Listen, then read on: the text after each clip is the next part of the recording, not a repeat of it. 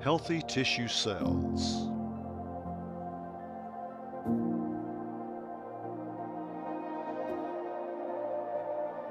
Entering a tissue cell through the cell membrane. There are many elements in our body that comprise molecules. An electron from the outer bonding shell of one element forms a bond with the outer bonding second element, forming what is called a chemical bond. During oxidation, an electron can be knocked out of the chemical bond, resulting in a highly reactive free radical, where an unshared electron occurs. Oxidation factors include poor diet, pollution, drugs, radiation, stress, injury, aging, and infection. Disease risk include cancer, heart disease, arthritis, autoimmune disease, and over 90 other diseases. This free radical can capture electrons from normal healthy molecules and create free radicals that damage the healthy molecules, such as molecules found in DNA.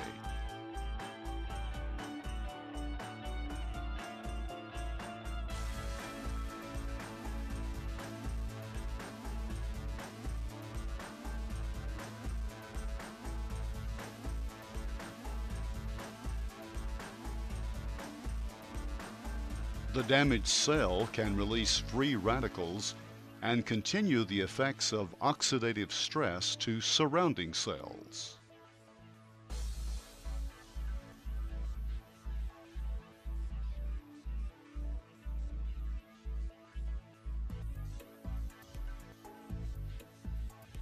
To prevent or reverse these very destructive processes, the body constantly needs a reservoir of antioxidant molecules.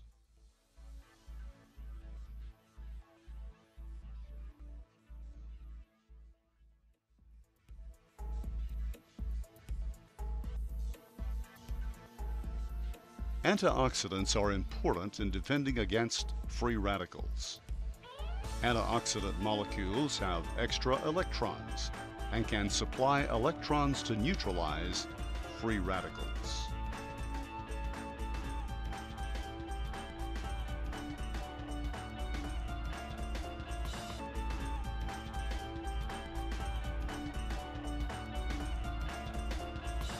The antioxidants travel through blood vessels to reach the damaged cells.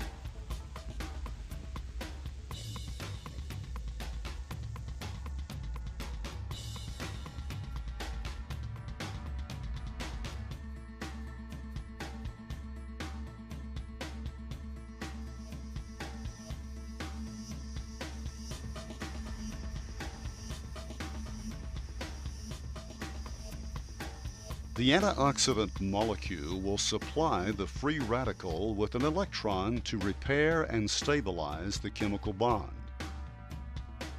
In supplying electrons, the antioxidant molecules do not themselves become free radicals.